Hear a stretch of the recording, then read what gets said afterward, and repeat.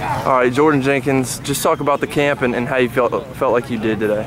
I think I didn't really do all of the camp. I didn't really do any of it, but I had a good time being up here and being with my teammates and all that. I got to watch them compete, and I felt like a high school coach. Like, you want to get out there when you see one of your players do something wrong, but you can't. And I just had a good time watching my teammates play and excel out here. And I had a good time because I spent my time talking with all the coaches and getting more of a football talk instead of just family and just education and all that.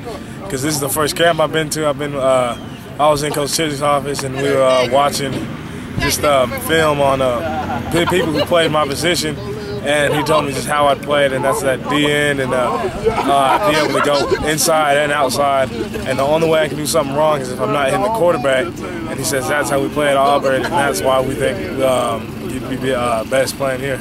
I saw you run the 40, I guess, earlier. What was your time?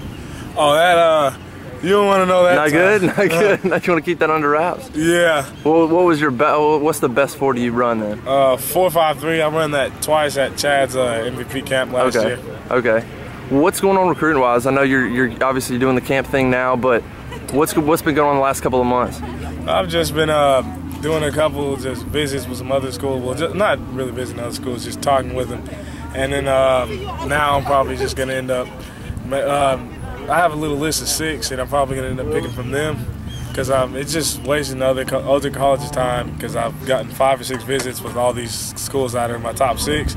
And if people want to go there, it seems like I'm just holding them up because I don't think I'm going to end up going to places I've only gone to like once or twice because it's just not a good relationship, and I want to have a good feeling when I'm down there. Yeah. What are those 6?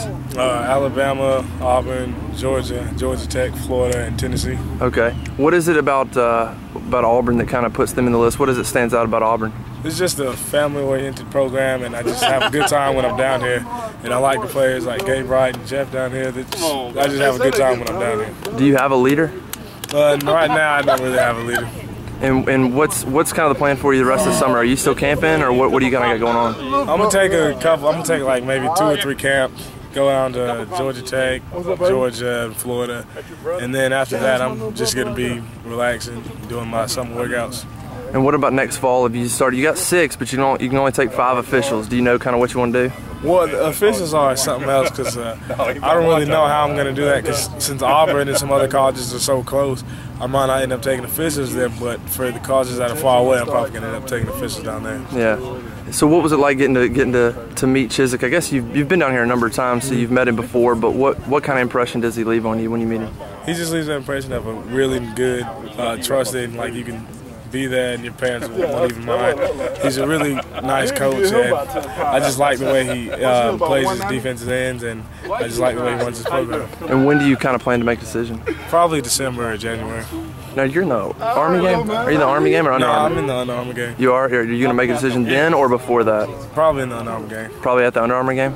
Are you an early enrollee? No, I'm gonna wait my whole time because I'm only 16 now, and I'll be 17 if I left early because I don't turn 17 until July 1st of this year. Wow. So I'm gonna take my time, getting bigger, and just enjoy my last year of high school. How big are you now?